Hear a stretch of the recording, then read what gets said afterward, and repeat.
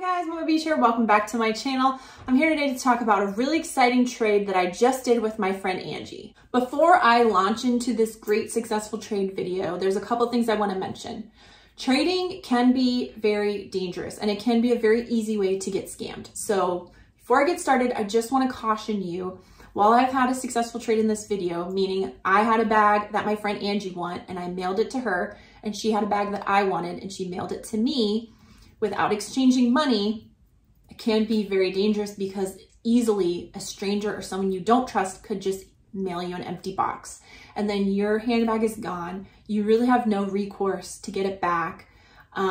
There's no PayPal or eBay or anyone backing you up. So you really have to be careful doing this and only do it with personal friends and people that you absolutely trust.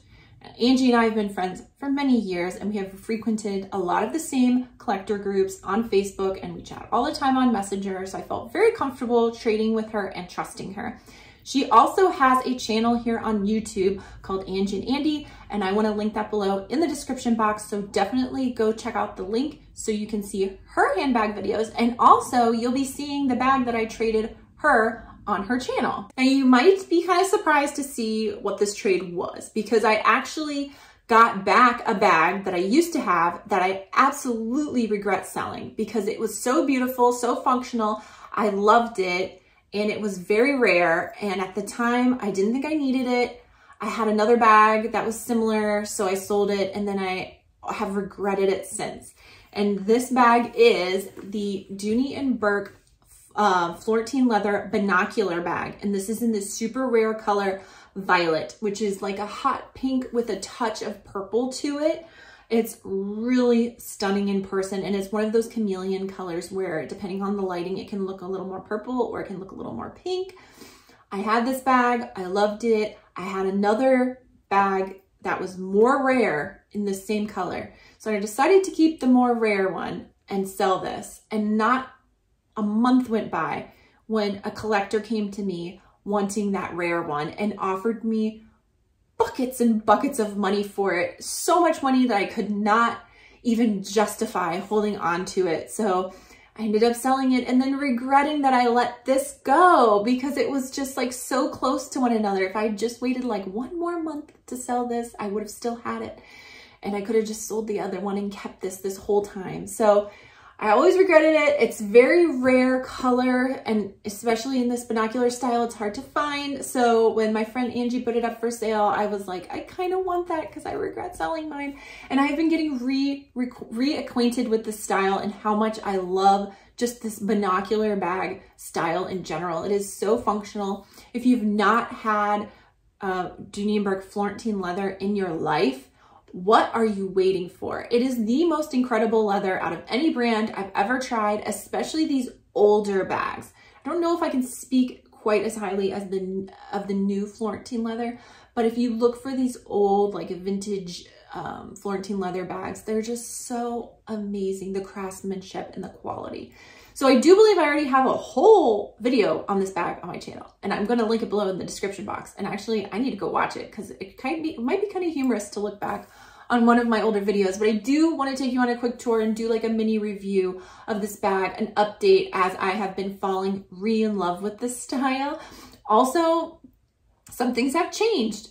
For example, my smartphone size from when I originally had this bag. So there are some updates to the review that I want to make. First thing I want to show you is just some of the fun details on this bag. Of course, you see this stitching here. You have the top stitching in like this contrasting yellow color, and then this like whip stitch detail in the dark brown. You can see here there's different compartments going on here. So it's not incredibly dissimilar from the Coach Cassie 19 that I just reviewed on my channel, my last video. And the only difference is there's no back pocket here. So you can see here the Dooney Bourke logo, the duck, and then you can see the different compartments, very similar to the Coach Cassie 19. I'm just saying, like, Coach didn't come up with that style. It is a style that has been used by designers for many, many years and just been updated. So how this closes is with this little strap that goes through this loop here, and it opens up and you have that signature red interior that Dooney does so well. You have a front pocket here, and then you have a back pocket here, a big pocket. Now, I believe when I originally reviewed this bag, my smartphone fit inside this front pocket. No longer. Smartphones have gotten quite large, and mine isn't even a max size. Mine is a normal size iPhone. So normal size iPhone does not fit in here any longer. So what I've been using this front pocket for is my car keys, and I have a couple lip products in here, and then maybe I'll add an eye drops or something like that in this front pocket. And that's what I've been using that for. And I've been putting my phone in this main compartment, which fits just fine. And this is a larger style crossbody, so I do think it would fit like a Max or a large size smartphone in the large pocket, just not in this front area. And you can see I have it filled up here. I have my sunglasses, and I have my Gucci pouch that has all my essentials in it. I have this rainbow accordion wallet from Coach, and I have a hair clip in here.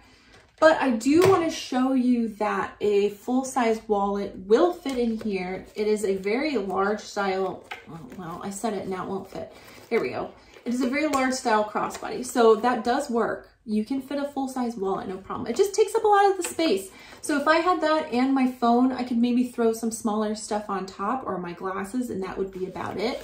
I also want to show you the other thing that I always show you, which is a full-size glasses case, because I know a lot of people carry glasses. Also fits just fine, but once again, it takes up a lot of the space. So if you're going to do one larger item like a full-size wallet or glasses case, you're going to need to carry smaller accessories on top of it, like really downscale your wallet and your other things you're carrying. I also want to point out that there are some pockets in here that I don't utilize, but that you might want to. So there is a back zip pocket here, and there's a little slip pocket on the front wall here if you had other little small items that you wanted to put in. So let me get up and show you some mod shots of what this looks like on the body while you're carrying it. The one thing that I always loved about this binocular style is the length of the strap.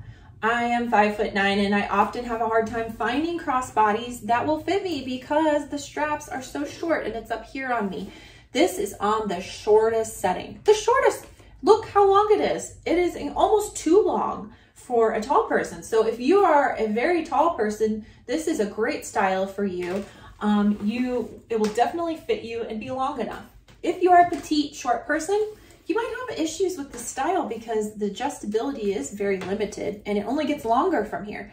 So what I would do if I were you is take it to a leather worker, to a cobbler, and have them punch some additional holes in the strap. So that way you can hoist it up a little bit. You can still use this buckle and you can shorten it if you wanted to. That's it for this video, guys. Thank you so much for watching. I am so excited to have this bag back in my collection. There's been a couple times in my history collecting where I have sold something and regretted it and been able to get it back. So I'm very excited. Thanks to my friend Angie for trading with me. As I said at the beginning of the video, check out her YouTube channel in the description box below. If you're new here, I hope you'll consider hitting the subscribe button and joining me here on my channel for my future videos. And if you are one of my subbies, thank you so much for all your love and support. I couldn't do it without you.